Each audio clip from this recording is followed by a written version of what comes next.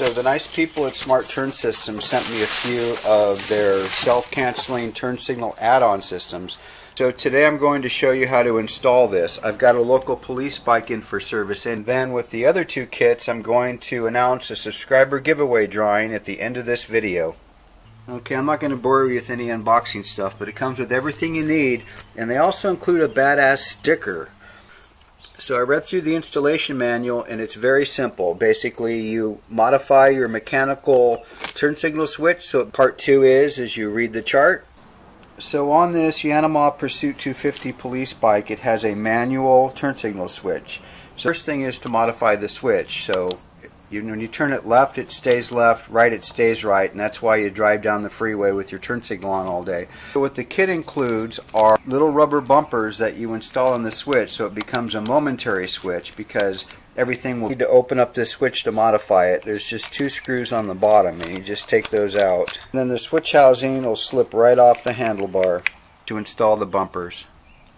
Now with the bumper pads installed, it becomes a momentary switch, and I can install the housing back on the bike and put the 2 screws back in.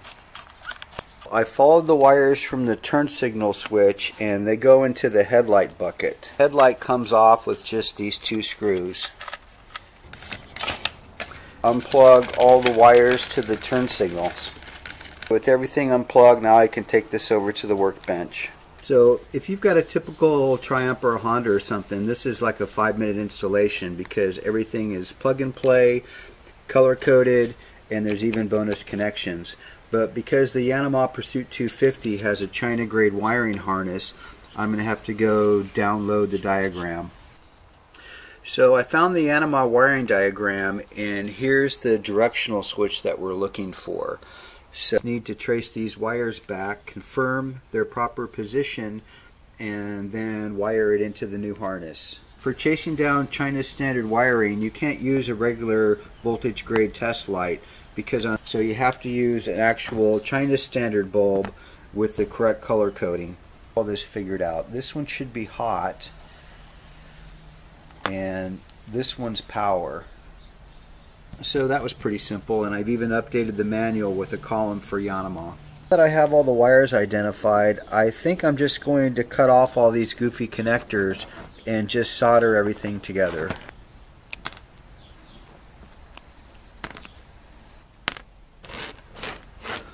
Okay, now I can just match these up and solder them together.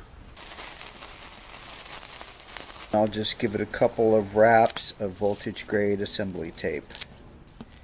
That's badass. Just going to put the wiring harness back in, tighten all the screws securely. So that was a very simple installation. Now I'm just going to turn the key on and test the indicators. Alright, so now the turn signals will self-cancel after maneuvers, turns, overtakes, roundabouts. Badass awesome. So for your chance to win one of these Smart Turn System kits, all you have to do is like this video, share it with your friends, and leave a comment below. I used the random generator on this date, and each of the 2 winners will receive 5 out of 5 Ichiban Moto Stickers and one of the Smart Turn System kits.